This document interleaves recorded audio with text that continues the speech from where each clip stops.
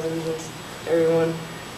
I don't know if there's any way we could really give them back what they gave to us, but at least we could try. We could go out of our way or something.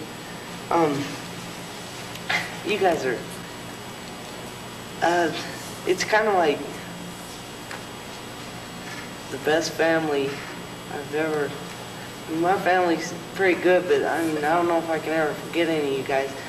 And please, if you see me in the hall, I know you won't, I mean, just say hi, because I'll never see you guys very much again. And I don't know quite what to say, except, well, this is the last time we get to play football together. Just, I don't know. I'd like to thank everyone for letting me represent you as a captain. It meant a lot to me, but I hope I didn't let anyone down. If there's somebody that hates me, I'm sorry for whatever I did, because I love each and every one of you. I'd like to thank the coaches. I'll never forget them for everything they did for me.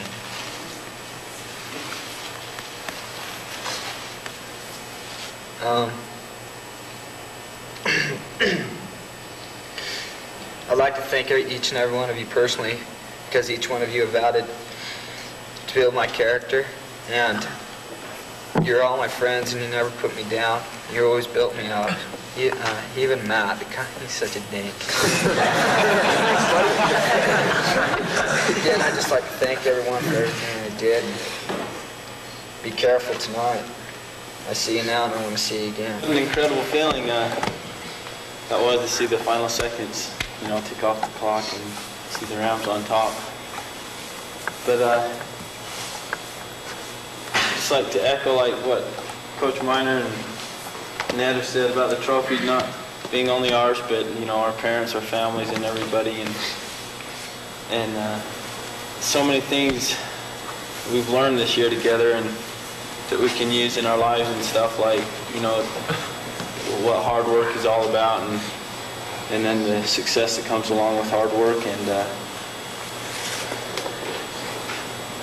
geez, I'm speechless to be in this position. And but the coaches, again, I wouldn't feel right if I didn't say how great they are and what examples they are to me and each one of us. You know, me and Paul were talking, and the press always gets on, how do you guys do it, you know, with your backs against the wall, your D always hold them at the goal line and stuff. And, you know, I think it's the coaches' little luck and the way the coaches prepare us. And I hate to single any one of the coaches out because there's not a weak one among the bunch, but Coach. But you know, he's helped me a lot to get my life straight. And I just want to thank Todd for just, you know, he just acknowledges that I'm around, and it's, you know, a great privilege to be your friend. And I'd also like to thank Mike Sheffield, because he's kind of my idol, because I've always wanted to play the position he plays, and you know, and he's small, and he's like me, and he, you know, it's like he does the impossible thing.